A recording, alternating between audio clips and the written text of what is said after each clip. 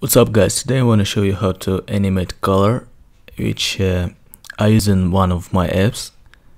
It's gonna be really cool. Let's create a new project.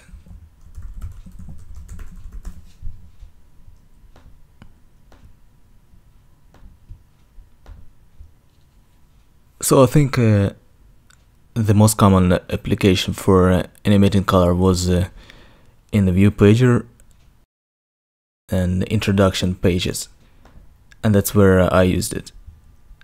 So I think I'm just gonna create a class and a view pager to show you how it's gonna look. So this class actually I think I found on Stack Overflow. It's called Animated Color, and it has a start color, end color, and basically you create this instance of this class with the start and the end colors, right? And then you animate it with the float from 0 to 1. For this method with, you pass a float from 0 to 1 and it returns a color for this position. And as you see here, it says HSV because you cannot animate RGB color. You need to translate it.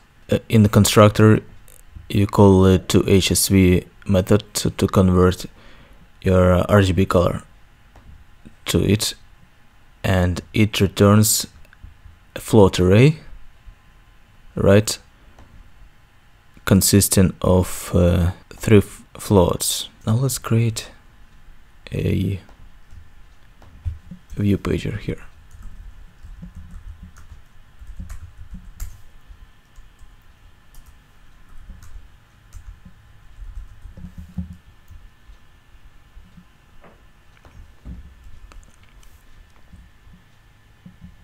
And if you don't know about view pager, I have a post about it, which I'm gonna link in the description. Now what we need is an adapter. Extends fragment state pager adapter, and it's gonna be I think 4 pages. Now I can create a basic empty fragment, but I want to display some text, so let's create a fragment with just text to make it more visible for the position of the fragment. Simple fragment. And let's yeah, basically just gonna leave it the text like that. Alright, and now we're gonna instantiate our adapter, set adapter for our view pager.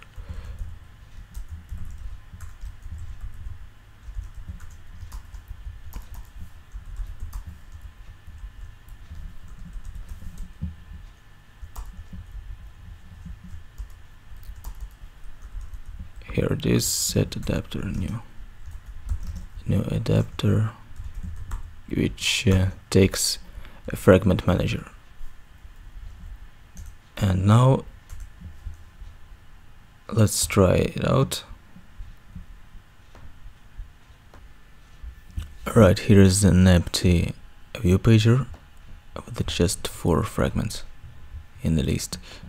And now let's add a background to display our animated color.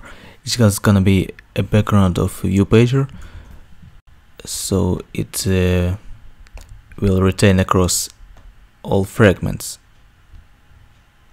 For a nicer look, I'm just gonna set a pager on page change listener.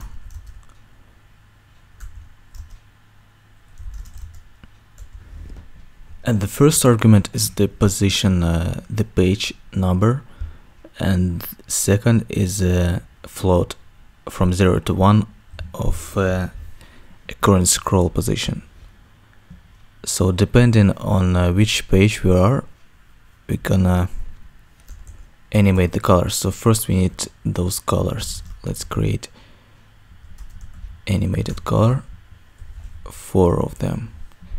And first I need some colors, which I'm gonna declare here.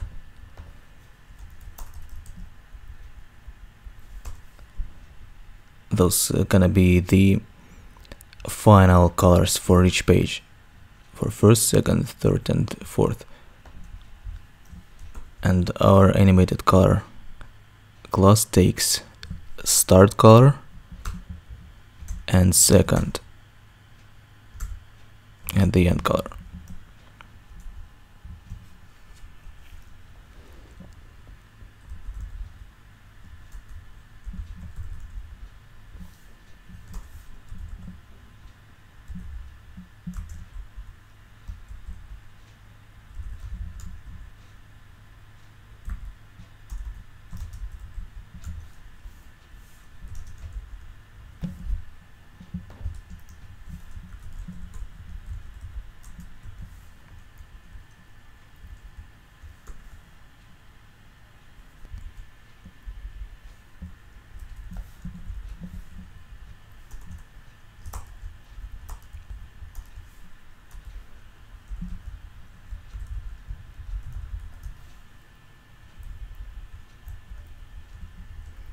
Let's just copy paste all of those,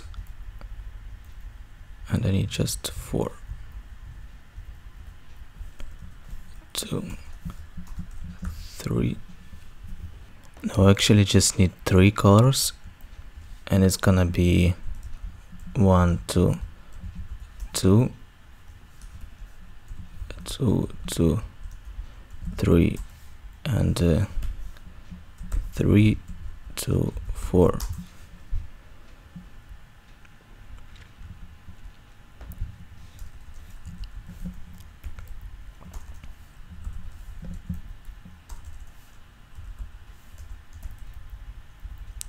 Like that. Here's the colors. So that's the first page, second, third, fourth. And here I'm gonna write a switch case. Case 0. So that's gonna be when I'm at the first position here. Whoops. And start scrolling to the right. It's gonna be in this case. And what I need is to set a pager background.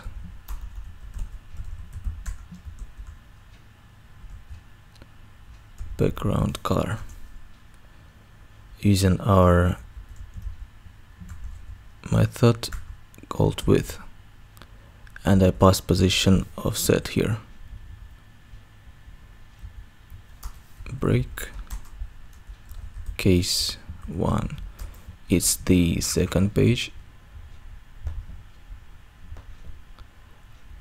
and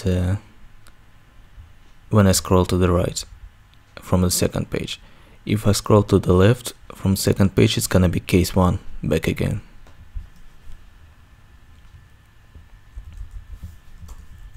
Let's just copy paste that. 2 to 3. Case 2.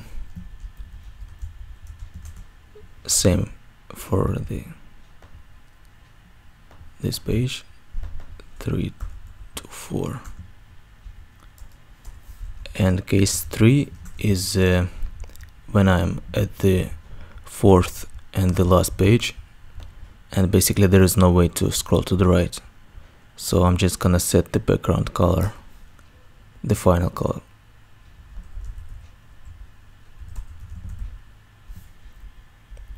Without the need of animating it. It's gonna be